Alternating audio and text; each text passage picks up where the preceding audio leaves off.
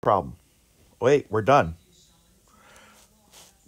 That continues the lesson about zeros of polynomial, but we are doing lesson 3 entitled Zeros of Polynomials. Well, we've already been looking at zeros, but there's so much more to it than just, oh, here it is on the graph.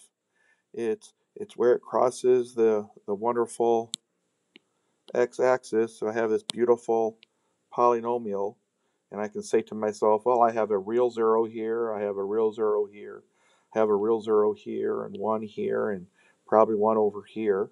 That looks like it goes down forever, and that goes up. So those are my real zeros. There could also be complex zeros that don't show up on the graph. Okay, I just so happened to see, Aaron, I don't know what you mean. Why, sir? Why what? Why are these real zeros? You can talk. Talking about the chat, sir. What in the chat? You chatted. I just saw yours come up. I don't usually stare at my computer, but I was at that angle. I saw yours come up. You said why? You're replying to somebody else's chat? No, I'm replying to yours because you sent me a message. Who sent you a message? You did. It says you did. No, I didn't send no message. Oh, okay. Sorry. Well, you know, I think, did I send a private to one person, but I thought it was, maybe I sent it to the wrong person. I can't remember what the question was. I guess I better look. Oh, yeah, it went to the wrong person. Let me fix it. Okay, thanks. So was it you? Okay, let me type this in. Did it while.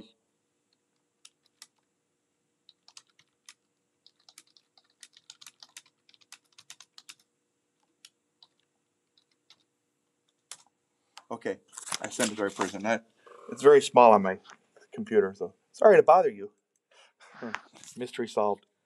Okay, we're going to learn some theorems today, and one's called the factor theorem, one's called the rational zeros theorem, one's called the conjugate zeros theorem, and then Descartes' rule of sign is actually kind of a theorem, but it's not really a theorem. It's just a rule that Rene Descartes came up with. And so let's start with the factor theorem. I don't think I'm going to get this all finished because some of these problems take a long time.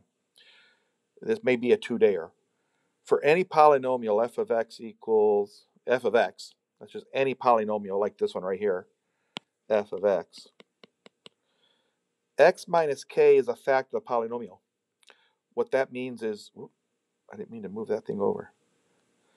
If I cross the axis here at some zero, and I call it k could be a 5 for that matter. And we talked about that if I did synthetic division on that 5, and I have some terms here, and then we added straight down, out comes out a 0. The remainder is a 0 when you did synthetic division. That's because when you plug in a 5, the y value is 0 right here. The y value is 0. F of 5 is 0. So we call that k. And so if you want to think about it, that means x equals to 5 is a 0. But if you want to move that 5 over, I get x minus 5 equals to 0. Now that I wrote it like that, this is a factor. Like when you're factoring a quadratic. I'll make one up here. If this is 2, and this is a negative 2, and I have this beautiful upside down parabola, then x minus 2 and x plus 2 could be a factor. But since it's upside down, there's probably a number in front, like a -1 or something. So we put an A, but just for that doesn't really affect the factor, because even if there was like a negative out front of the whole thing to make it upside down, if you divide everything by A, it goes away anyway. So really the only factors I have is x minus 2 and x plus 2, x squared minus 4. But that tells you that, let's see, x squared minus, there might have been a number in front, like the original polynomial could have been negative x squared plus 4.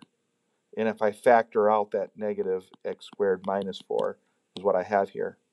So my point is this: you can take your k and do x minus that k to come up with a factor. So right here, he said, we're going to check for a negative x minus 1. He wants to check to see if that's a factor. If that's a factor, then this ought to be true.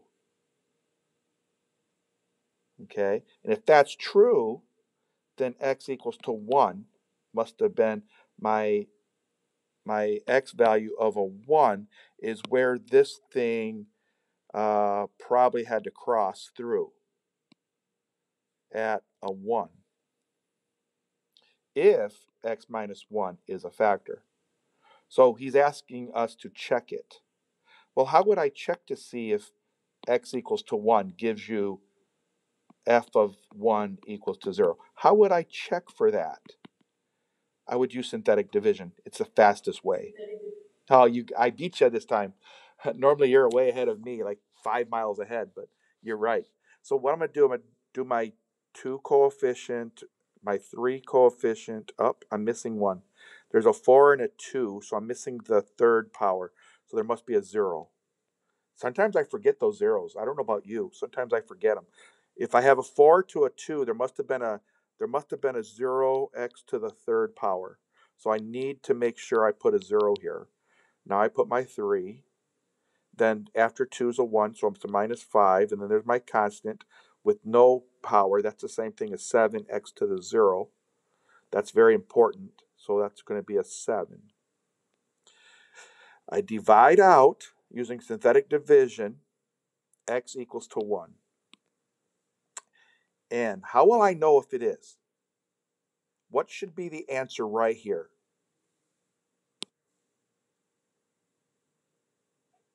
The final thing here should be a 0. That's the question. Yeah, that's the secret right here. If that's a 0, I'm good to go. So here goes. This ought to review you guys who was doing synthetic division. 2, 1 times 2, 0 plus 2, 1 times 2, 3 plus 2, 1 times 5, negative 5 plus 5 is 0, 1 times 0, 0. Oh, I don't think it is. Unless I did the math wrong. I'll give it a second for you smart people to take a look at it, because what'd you say?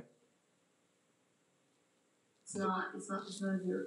It's not a 0. You agree with my work? Bummer. Yeah. Because what I really got here was a 7. So that means it's not a factor.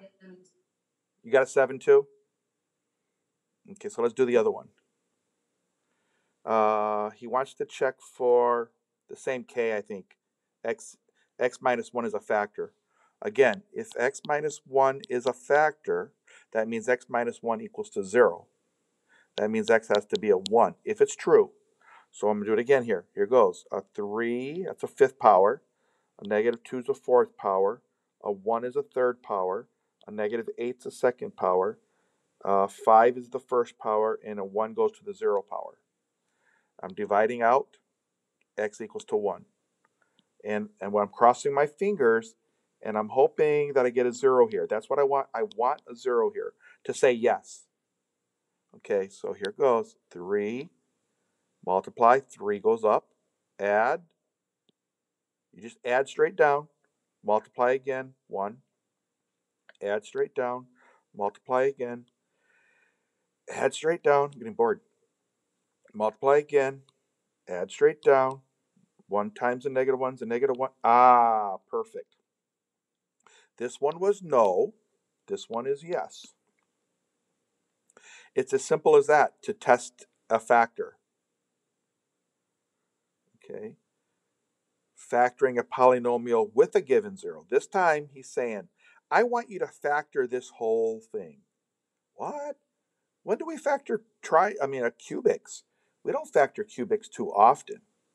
The reason we don't is because they're hard to factor. So, I'm hoping I can get this one to work for me, but there's really no guarantee. So I'm just going to try it. Let's see. He said, at least he's telling me that one of the zeros is a -3. He's guaranteeing it works. Well, look what happens when we divide by x equals to a -3. If he said x minus 3 is a 0, that means x equals a -3. That means x plus 3 is a factor. That is a factor. So I gotta keep that in mind. If that's a factor, I'm going to do my synthetic division. 6, 19, 2, -3. I don't have any missing zeros. And he said for a fact that a -3 is a 0. So I should get a 0 right here.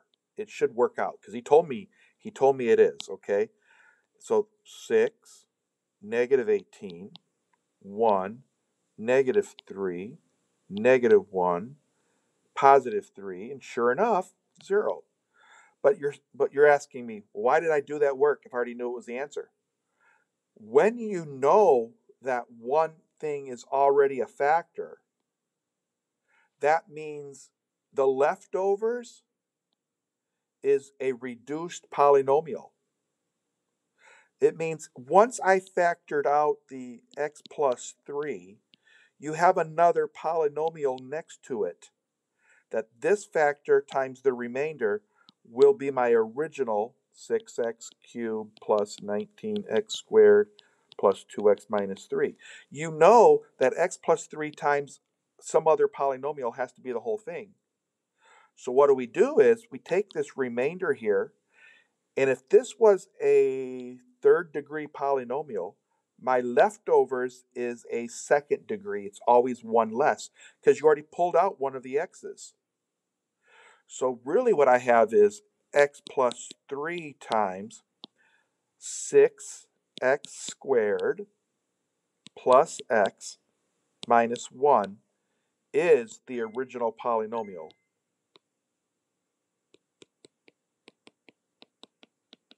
Now he wants me to factor the whole thing.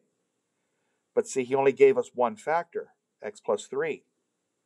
But now that I pulled out the x plus 3 and come up with the 6x squared plus x minus 1, I'll bet you most of you can factor that quadratic in your head.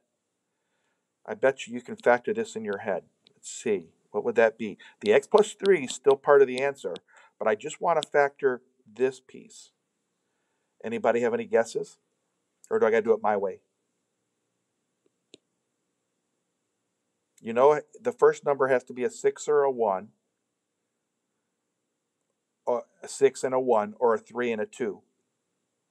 And you want to add up to a positive 1 here, and you want to multiply them to get a -1. So I know one of the answers is 3x and the other is 2x. It has to be. So you got to ask yourself, how do I get a -1? One of these must be a positive, one must be a negative. The question is, will this work? 6x squared minus 3x plus 2x? That doesn't work, does it? What must I do? Reverse the signs. This time I just did it by guessing, because I didn't want to. Yeah, I'm just going to say it has to be that way then. Let's see. 6x squared positive 3x minus 2x is a positive 1. A -1 times a positive 1 is a -1. So there they are. There's your three factors. And when you multiply them all together, it should give you this cubic, this third degree polynomial. I'm not really excited of doing more work. Since since people have come in the room since I started the lecture, make sure all of you post in chat that you're here. Everybody should post in chat. That way I can double check in case I marked you absent and you really did show up. Okay, so every one of you should put your name in chat. All right, that one's done, I hope. I hope my geniuses in the class agree with this answer. Because, you know, I'm only human. You prick me, I bleed. You pull my hair, I cry. I make mistakes. Example 3. Okay, he's doing the rational zero theorem. Rational zeros theorem. But this is kind of interesting. If you have a polynomial, and I'm going to call this number a q, and I'm going to say this is my highest power. And then I have some other terms all the way till I get to my last term that has x to the 0 power. That's a constant term. I'm going to give that number a p.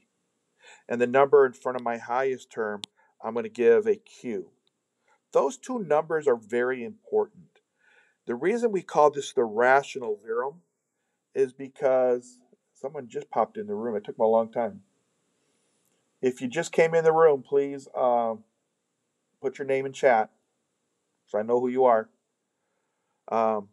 If you make fractions, well, actually, I shouldn't even say it's p. P is not really a p. It stands for a number that we use as p.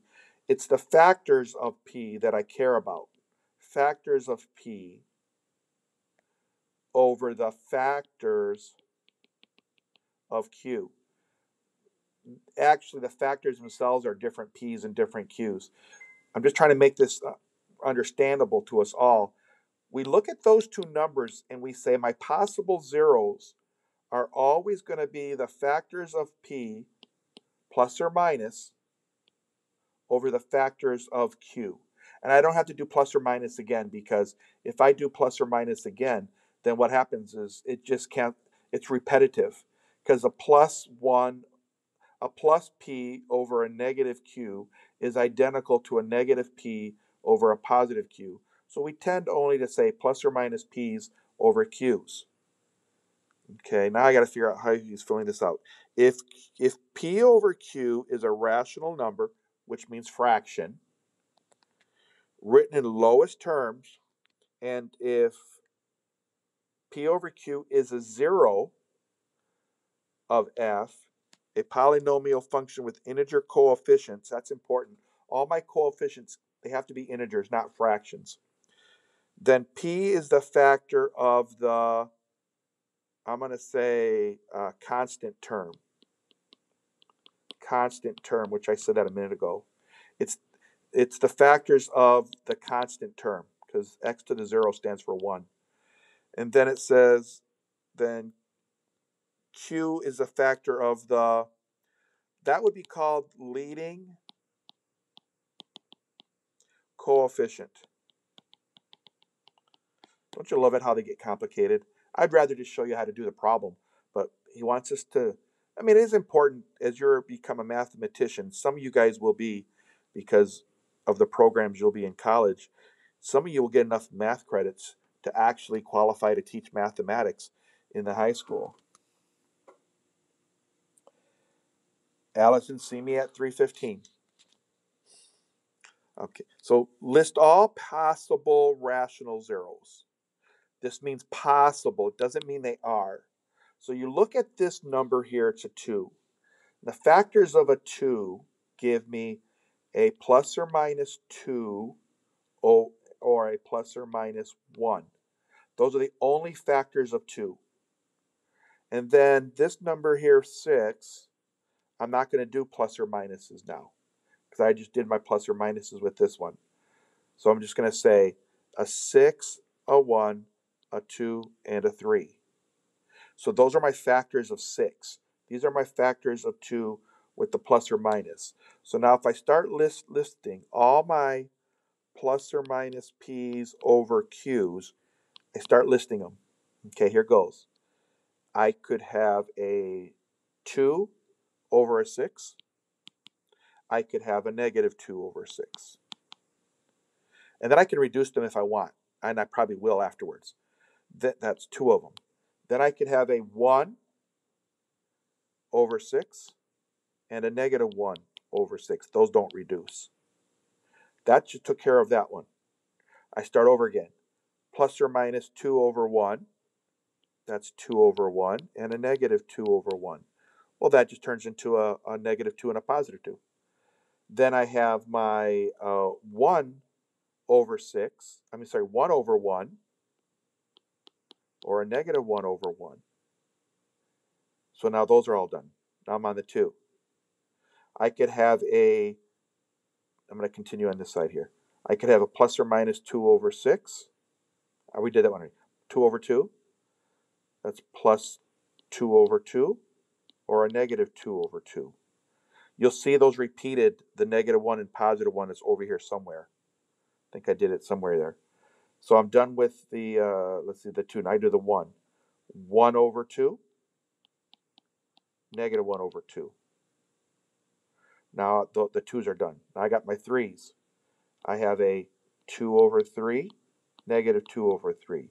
Or I have a 1 over 3 and a negative 1 over 3. Once you reduce all those and cancel out any repeats, you would have to list them. It's a whole bunch, isn't there? I'm not even going to finish it up. I want you to clean it up. 2 over 6 stood for 1/3, didn't it? Didn't I create a 1/3 over there somewhere else? Yeah, here's a positive 1/3 over here and a negative 1/3. So these actually, I don't have to worry about them. 1 over 6, those didn't come up anywhere else, so I'll keep those. 2 over 2 is actually a 1.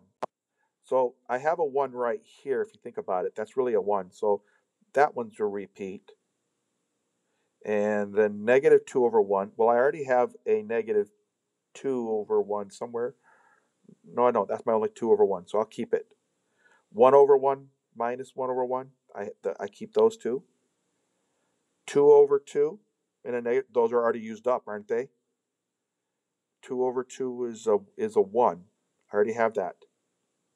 Negative 1. I already have that. Okay, so you keep deleting the extras that are repeated. The point is now, what do I do with all those?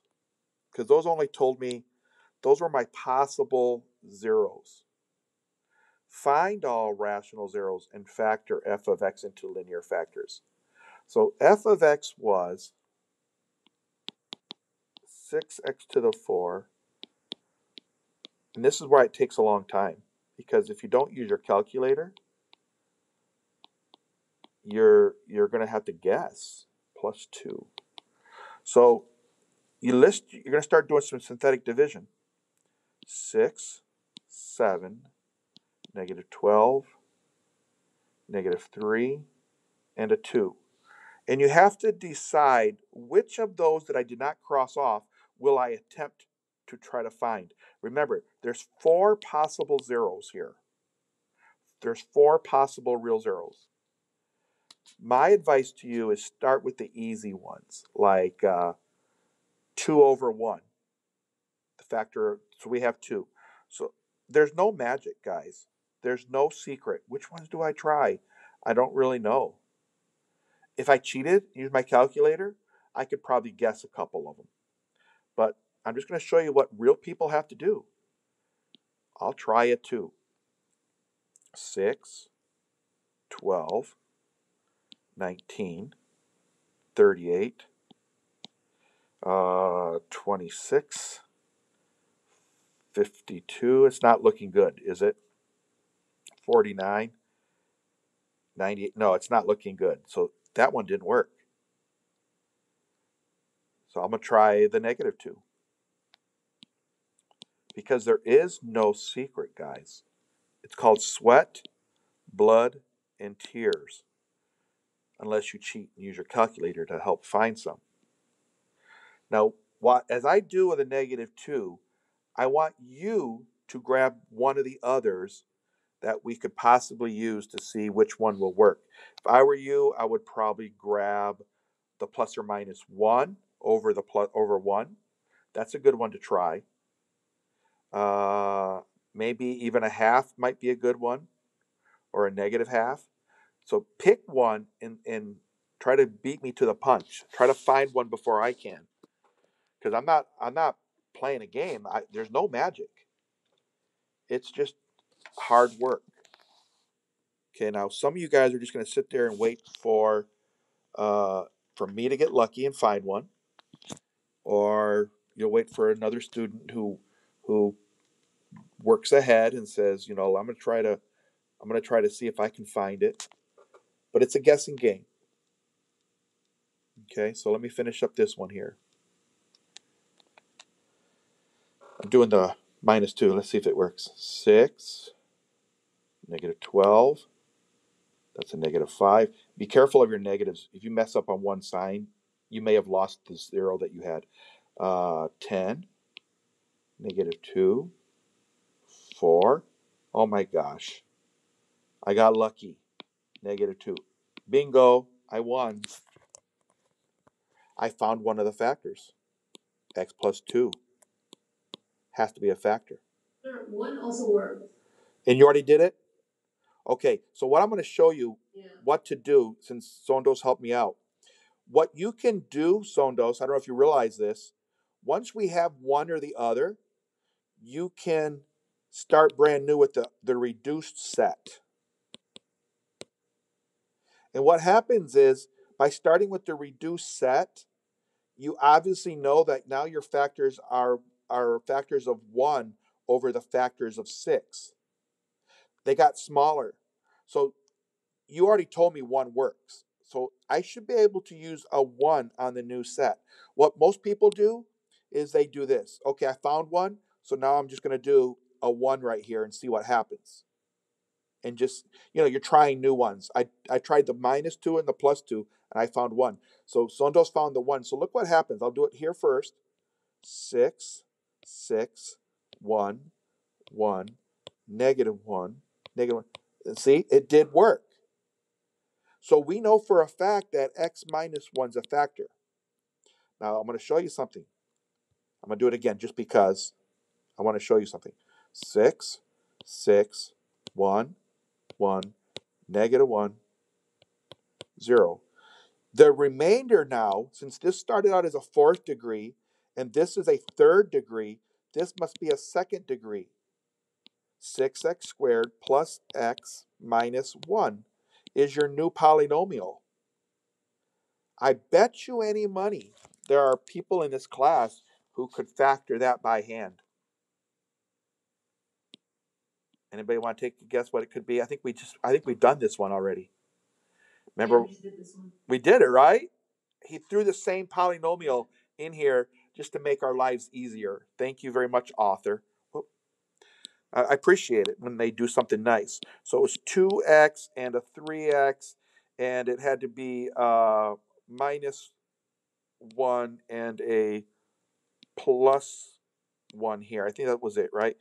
6x squared, 3x minus 2. Yeah, there it is. So there's my other 2 factors. So I got to put it with the other 2. Sondos found x minus 1. I found x plus 2. This equaled to our original f of x. Okay? Now, if you look at the other 2, I did tell you guys, I said, why don't somebody try a 1, somebody try a -1, somebody try a half. Look at 2x plus 1 equal to 0 would have been x equals to a -1/2. If you'd have tried a -1/2, you would have won the prize. Or if you'd have tried 3x minus 1 is 0, x equals to a 1/3. If you'd have tried the 1/3, you would have won a prize. But I'll be honest with you, those aren't the first ones I try. I'm too lazy. They're harder to try the 1/2 and the 1/3. Did anybody try a half or a -1/2? Nobody tried it? Okay. Well, I appreciate Sondos for getting the other one because of mine and Sondos, we reduce this to a quadratic, which you can factor it or you can use quadratic formula. Okay? That was a lot of work. All right. Number of zeros. There actually is a theorem called the fundamental theorem of algebra. And I know what you're thinking. Oh, but we're not algebra. We're in pre-calculus and college algebra. Yeah, but this fundamental theorem of algebra has to do with how to find my zeros, because that's what algebra was for, how to find our solutions. Every function defined by a polynomial of degree 1 or more has at least one complex zero. What does that mean, one complex zero? A plus bi. X equals to a plus bi. Even if b is equal to 0. If b is equal to 0, then it turns out to be x equals to a. Duh. Which that's what we just did right now. We found a whole bunch of a's. Those are my zeros. But if b is not 0, it is possible that x could equal to a 2 plus 3i, which means you will never find that you will never find this in the picture because you can't find it. It doesn't cross the x-axis. This is imaginary, the 2 plus 3i. But it is possible that that could be one of your zeros, even if it's not a real number. So they're just telling you every polynomial has at least one complex. Could be imaginary, could be real, could be a couple of each. Number of zeros theorem. A function defined by a polynomial of degree n, that's the highest power, has at most n distinct zeros. A cubic has 3. A fourth degree has 4, like we just showed you. A quadratic is degree 2. It has 2 zeros. Sometimes those zeros are not real. Remember, we talked about the parabola that never crosses the x-axis. It still has 2 zeros. You just have to use the quadratic formula and find out that b squared minus 4ac was a negative number, which meant you have a square root of a negative number. So now that we understand how many zeros I always must have, he says, find a polynomial function f of x of degree 3. So that means he's starting out with some number degree 3. And it has real coefficients that satisfies the given conditions. Let's see. He says the zeros are, here's one of them, here's one of them, here's one of them. Well, he gave me all 3. Why is he giving me this? Because remember when I shared with you earlier that if x minus 1, x equals a negative 1, then x plus 1 must be a factor, right? So I got x plus 1, I have x minus 2, and I have x minus 4 is equal to my polynomial. But there could be a negative something factored out, or it could be a positive number factored out, who knows? So what we do is we say, these 3 terms still could have a number out front. So knowing this, if I know for a fact that f of 1 is 3, then f of 1 would mean this. A times 1 plus 1, 1 minus 2, 1 minus 4 has to equal to 3.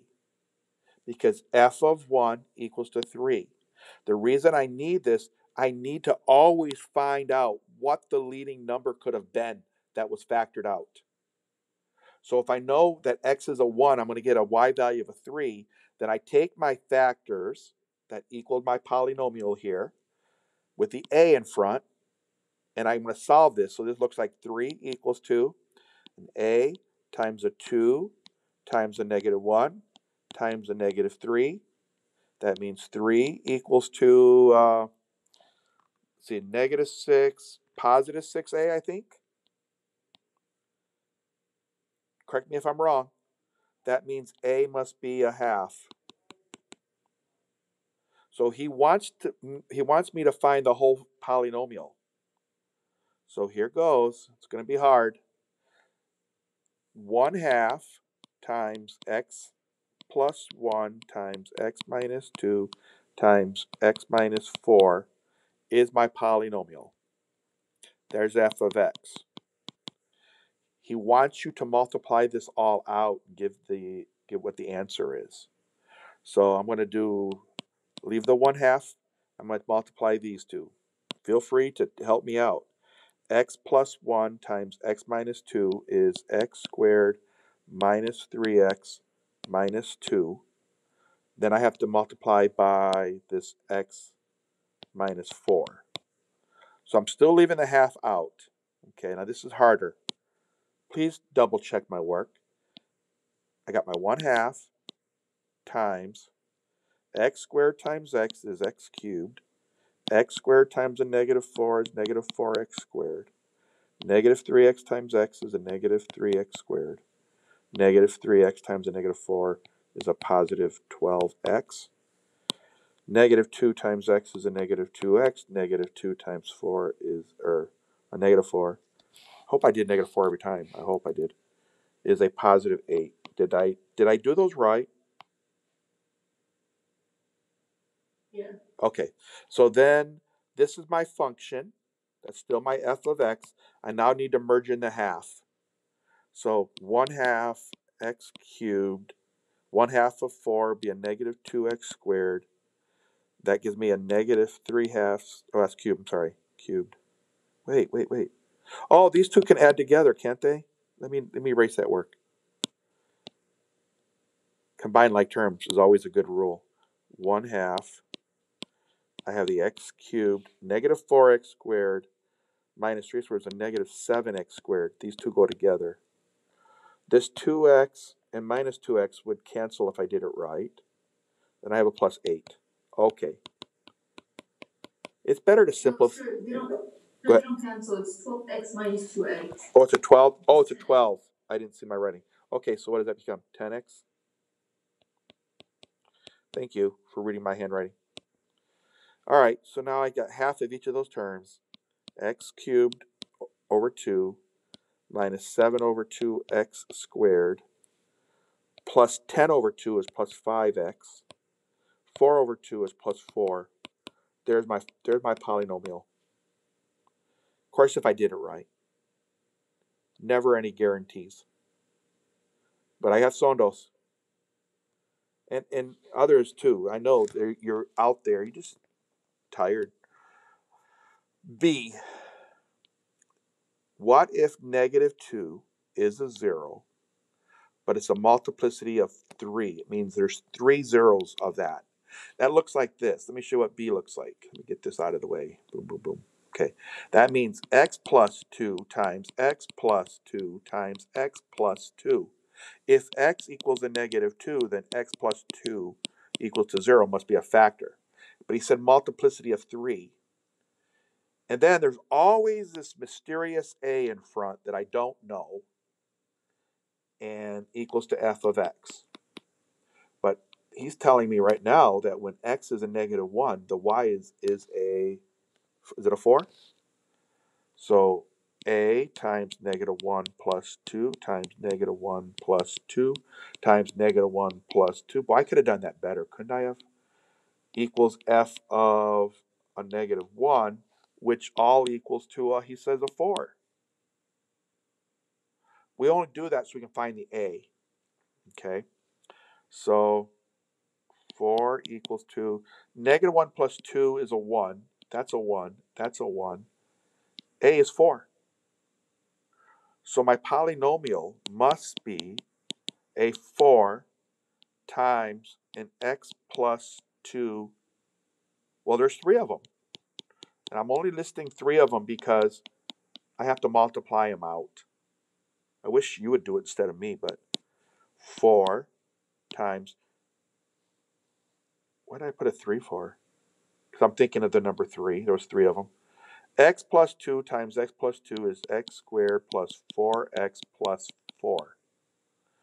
Now I still have to multiply it by another x plus 2. 4 times, I'm just going to do it. You're not helping me, so x cubed plus 2x squared plus 4x squared plus 8x, last I'm on the 4 now, plus 4x plus 8.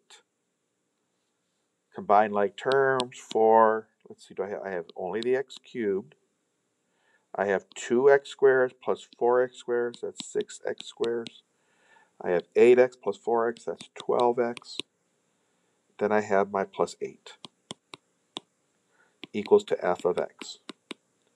And if I multiply in by a 4, the real polynomial is 4x cubed plus 24x squared plus 48x plus 32 is my polynomial function.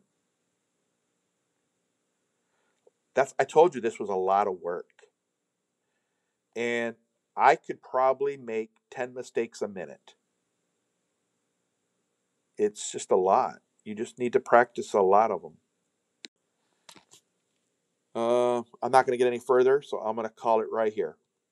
We're going to pick up with the conjugate. Oh, yeah, this is tough anyway. The conjugate zero theorem. We'll pick up with that on when? Thursday.